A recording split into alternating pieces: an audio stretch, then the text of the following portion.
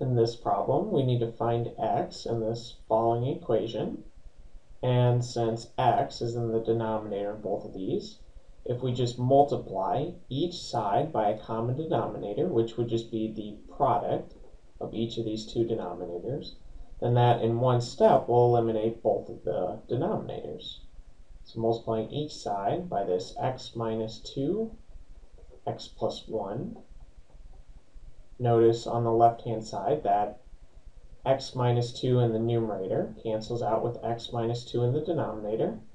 And on the right-hand side, the x plus 1 in the denominator cancels out with the x plus 1 in the numerator.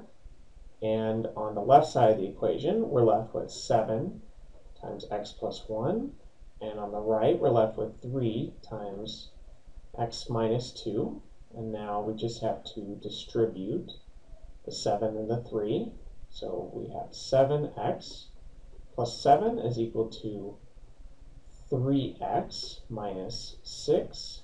And we can subtract 3x from each side so that all of the x's are now on the same side of the equation. So we have 4x plus 7 is equal to minus 6. And now we want to get the x's by themselves, so we can subtract minus 7 from each side. So we have 4x is equal to minus 6 minus 7 is just minus 13. And that leads us to division by 4 on each side. So x is equal to minus 13 over 4.